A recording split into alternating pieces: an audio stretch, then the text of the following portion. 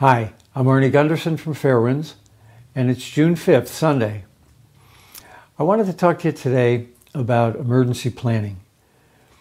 Now, emergency plans are kind of unique to nuclear power plants. Coal plants don't have them, oil plants don't have them, windmills and solar farms don't need them either. Way back when nuclear regulations were started, the people recognized that nuclear plants were different and there would be a need to evacuate lots of people in the event of a nuclear accident. So they came up with a law to implement those concerns.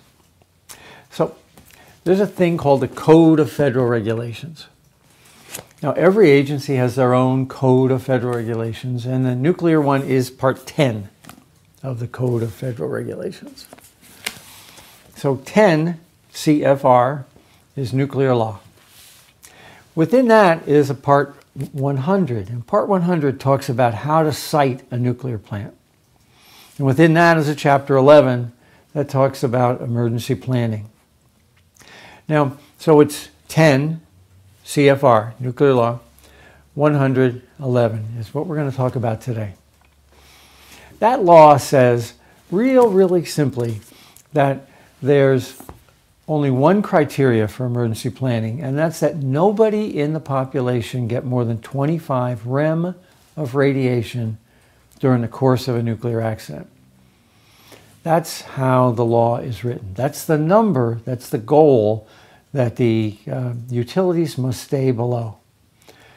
Now, Chairman Yasko has said that he's confident that 10-mile plans are adequate, and yet in Japan, Chairman Yasko recommended to the White House to evacuate out to 50 miles, but there's no basis in the law, in 10 CFR, to discuss what that distance is. It's just whatever it takes to stay below 25 rem of radiation. So now then, Congress then told the Nuclear Regulatory Commission that they have to come up with a way to calculate that exposure. And this is where it gets interesting. The law is clear. 25 rem is the most somebody can get, but it's based on a lot of speculation about what is released from a nuclear power plant. Now, all that speculation is put into something called a new reg, and that's a regulation that implements the bigger law.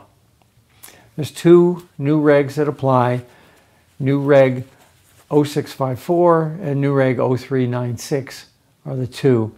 But anyway, they're just a compilation of all of the speculation that the Nuclear Regulatory Commission assumes when they try to implement 10 CFR 100. Now let's talk about how this 10-mile zone came to be.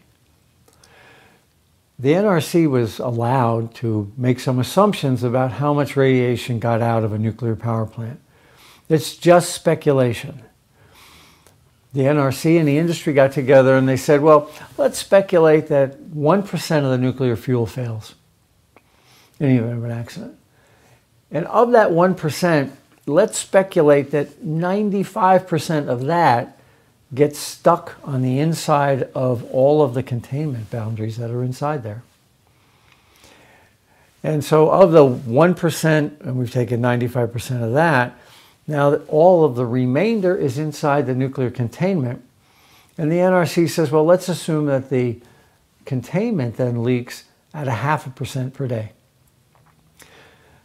So the speculation that only 1% of the fuel fails and that 95% of that gets stuck on the walls, and that then only 0.5% of what it remains is released every day, is the basis that the nuclear industry and the Nuclear Regulatory Commission come up with when they determine the emergency planning zones around a nuclear reactor. When you apply all those assumptions, you come up with a very small emergency planning zone, a couple miles. So the NRC said, well, let's go out to 10 miles. And that's in New Reg 0396.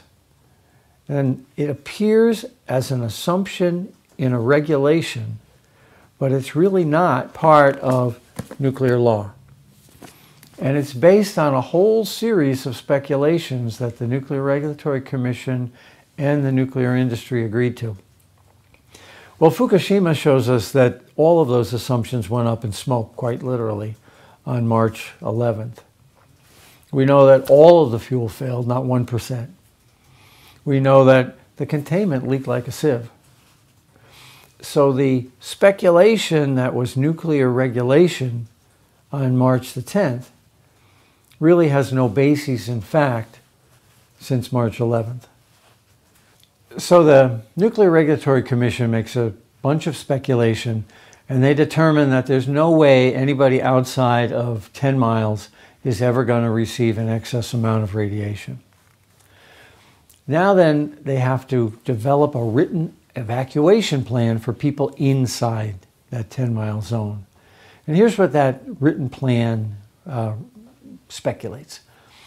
According to the Nuclear Regulatory Commission, school bus drivers who have families outside the 10-mile zone will leave their families, hop in the school bus, and drive into the nuclear accident to evacuate kids at the local high school. According to the Nuclear Regulatory Commission, those school bus drivers will leave their families outside, drive into the accident to evacuate elders in elder housing. According to the Nuclear Regulatory Commission, parents won't drive to school to rescue their kids. They'll drive away from the nuclear accident and wait for the school buses to come to them. Now, it's actually a little worse than that, because the most likely type of a nuclear accident is caused by a loss of off-site power. That's what happened at Fukushima. The power system around the plant broke down. Well, if that happens, not only will the plant not have power, but the streetlights won't work. According to the NRC, the streetlights do work. Not only that, but your home lighting won't work and your radio and TV won't work. But according to the NRC, you'll be able to contact the outside world by phones or by radio or by television. But remember, the most likely cause of a nuclear accident is loss of off-site power.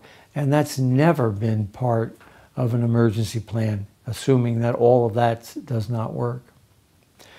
Well, again, though, there's some other issues that need to be considered in addition. And that's infrastructure. That means highways, for instance. Let's look at Pilgrim for a minute. Pilgrim's at the base of Cape Cod. And if it has an accident and the wind is blowing like it was at Fukushima to the east, that's right across Cape Cod. But the emergency plan for Pilgrim tells people to stay in place on Cape Cod. Don't evacuate. So the radioactive winds are blowing toward them, but the emergency plan assumes they don't move. Now, anybody who's ever been to Cape Cod knows there's two bridges and they're always full of traffic. So the traffic problems, the infrastructure problems, will limit the ability to evacuate people in a real drill. Another plant with similar problems is Indian Point. Indian Point has two major highways heading north-south on one side of the plant and the Hudson River on the other. So it's trapped in a river valley corridor where the radioactive plumes usually travel in the same direction, north-south. It's hard to imagine that people will drive rationally and not have a 7-car pileup on one of those highways, slowing the evacuation down. But again, according to the NRC, every bit of traffic moves reasonably. Well, let's look a little further south at another infrastructure problem. Down in Florida, there's a plant called Turkey Point. It was almost hit by Hurricane Andrew about 20 years ago. And afterward, infrastructure was destroyed around the power plant. The security systems didn't work. The radiation detectors didn't work. The highways were a mess. And there's no way that it could have been evacuated had the hurricane caused an accident. On the opposite coast, we've got Diablo Canyon in California, which is right next to an earthquake fault. But according to the NRC, all of the bridges won't collapse in the earthquake, and people will be able to drive away from the accident on bridges that miraculously withstand the earthquake when the power plant does not. So emergency planners at the Nuclear Regulatory Commission and in the nuclear industry would like us to believe two things: that people behave rationally in an emergency and do what the plan was written to do, and that Mother Nature is benign and there's no damage to infrastructure. On March 10th, the day before Fukushima happened, if you had asked me who were the best people on the planet to be prepared in the event that an emergency happened, I would have said it was the Japanese. And yet, look, here we are 3 months later, and it's obvious that they were totally unprepared for the accident that actually occurred. Well, what I'm proposing here is not that we take a look at the law. This is a good law, and it says 25 rem, and that will protect the population. But what's more important is to look at all the speculation that goes into developing all that implementing stuff that goes behind this. It goes into, let's take a look. What did we learn from Fukushima about how much radiation can be released from an accident? What did we learn from Fukushima about the condition of the infrastructure after an accident? And take all of that and come up with better emergency planning.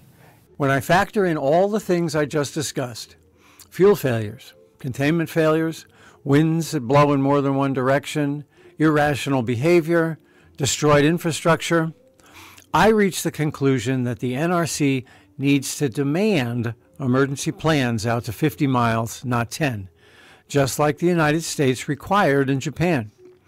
If it's good enough for Americans living in Japan, it's good enough for us back home. I'm sure it will be more expensive, but the goal of the Nuclear Regulatory Commission should be to protect us, not industry profits.